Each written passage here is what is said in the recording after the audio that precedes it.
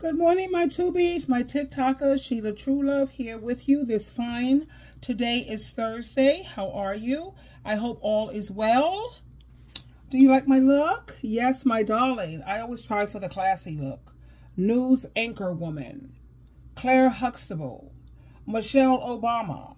Those are women who I feel are classy, and they tend to dress with authority. Not trying to be sexy, but trying to be taken seriously. So there you go. Right now we're going to talk about being a people pleaser. A lot of people think that being a people pleaser is a good thing. Actually, I find that that's a form of lying, being fake and phony, you know.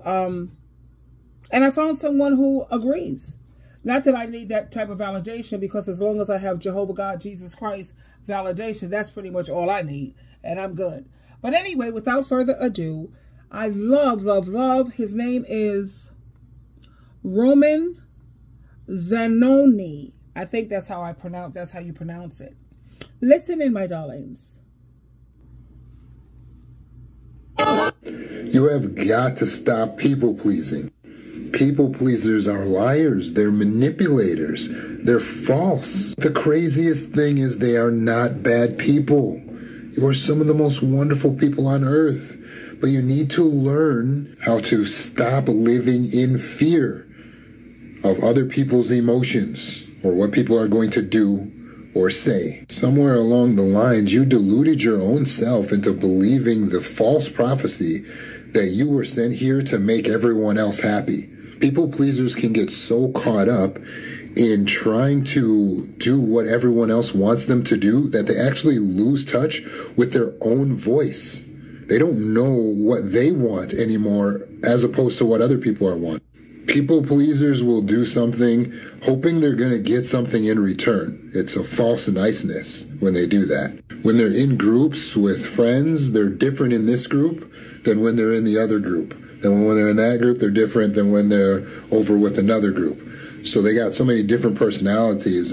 They might even pride themselves on being a chameleon, but you're not a chameleon. You're a human being. Thank you. Stop it. Thank you. Healthy people can sense that you're not healthy and you don't have boundaries, and that repels them. So all the healthy people that you'll come across in life are afraid to be around you because you don't have good boundaries.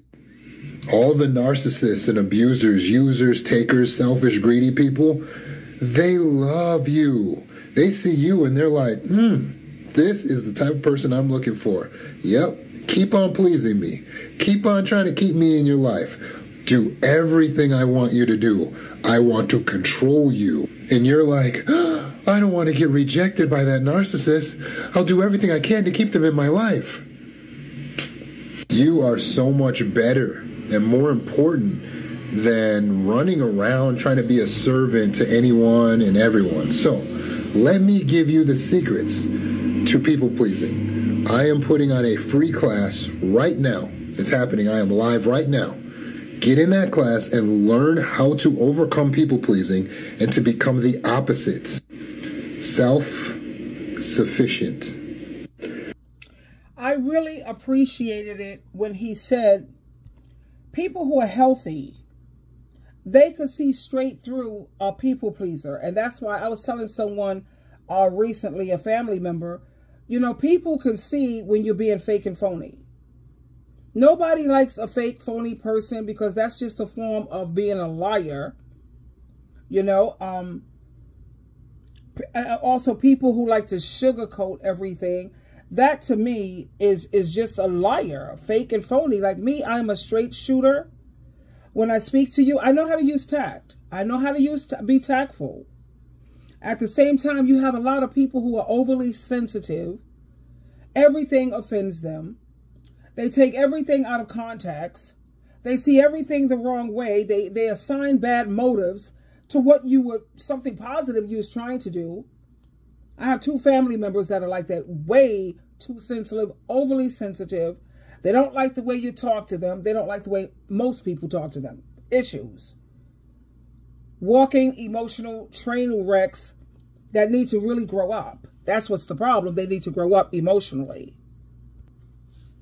Now, one of the main reasons why I don't particularly care for people pleasers and people who sugarcoat everything, because that's a form of lying.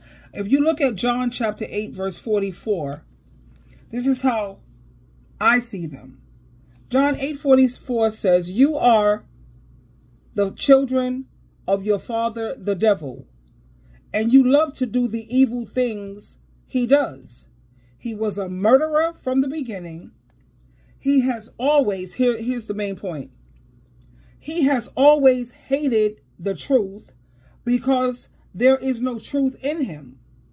When he lies, it is consistent with his character, for he is a liar and the father of lies." So for all those who are saying that they are Christians and they're children of God, yeah, Satan is a God too. Don't forget it. Don't get that part twisted. You are the children of your father, the devil, when you're a liar, you know, sitting around here sugarcoating everything. I know you have to use tact. And like I know a person, he's very, very abrasive. His speech and his tone, you have to watch your tone, your volume. Make sure you're not calling people out of their name. And, yeah, but speak the truth. And like this gentleman said, he said, you know, people who are healthy, they can see straight through people pleasers, because people pleasers, they're manipulators, and they're hoping to get what they want. They're hoping to get something in return. So they have this false niceness. And personally, I don't think too many people really appreciate that, you know. And as women, we're pretty much raised to be a people pleaser, where I can't be so bothered with that. Like I said, I'm a straight shooter. If you don't know how to handle that, put yourself in therapy. Do what you need to do to toughen up. We live in a very tough world, a very, you know, you can't afford to be made out of aluminum. I'm made out of iron and steel. Thanks to Jehovah God, Jesus Christ, and the Holy Spirit. But you have a lot of people in this world, they're very overly sensitive. I can't stand it. That's why, to be honest with you, I communicate best. Like I told you, I don't really believe in astrology, but I do believe in astropsychology. I work best with Capricorns, Sagittarius, Aquarius, Pisces, and Virgo. Because those are people I find easy to talk to. You don't have to sugarcoat stuff. You don't have to, it's like walking on a tightrope when you're dealing with certain people. No. No. So I like to always know who I'm speaking to, so I know how to come at you. Whether you're overly sensitive, like if your moon is in Cancer, we're going to have a hard time communicating. They're overly sensitive. Everything hurts them. They see things the wrong way. They think that feelings are facts. And feelings are not facts, honey. Logic, research, studies. That's facts. But you have a lot of people who are very sensitive. Like I said, I can't be so bothered. Let me play this again for you. I can't be so bothered with overly sensitive people, because I think it's going to take, I know 2 of them that are very overly sensitive. They're going to take another 10 to 12 years for them to grow up emotionally. Because trying to have conversations with them, oh my God. And they seem to have issues with everyone. I don't like the way this person talks to me. This person don't know how to talk to me. People pay to talk to me. As you know, I'm a paid advice coach. And I have people who actually pay to speak with me. Every week, I have at least 5 emails. I get 3 phone calls. So I think I know how to speak tactfully, and I know how to speak professionally and speak properly to people. But then you have those, child, whatever. Have got to stop people pleasing. People pleasers are liars. They're manipulators. They're false. The craziest thing is they are not bad people. You are some of the most wonderful people on earth.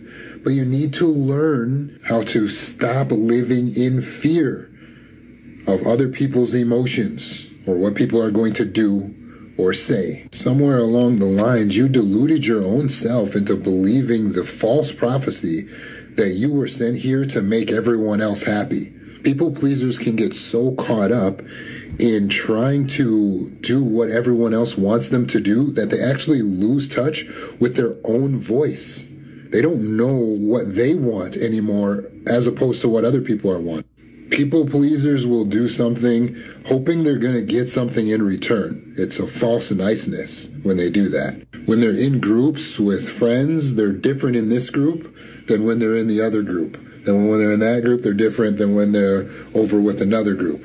So they got so many different personalities.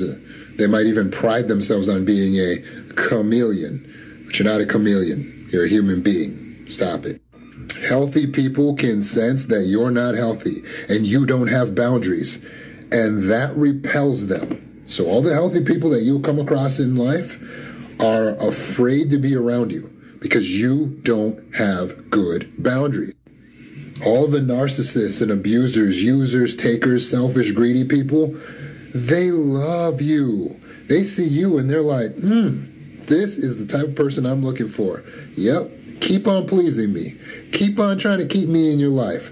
Do everything I want you to do. I want to control you. And you're like, I don't want to get rejected by that narcissist. I'll do everything I can to keep them in my life.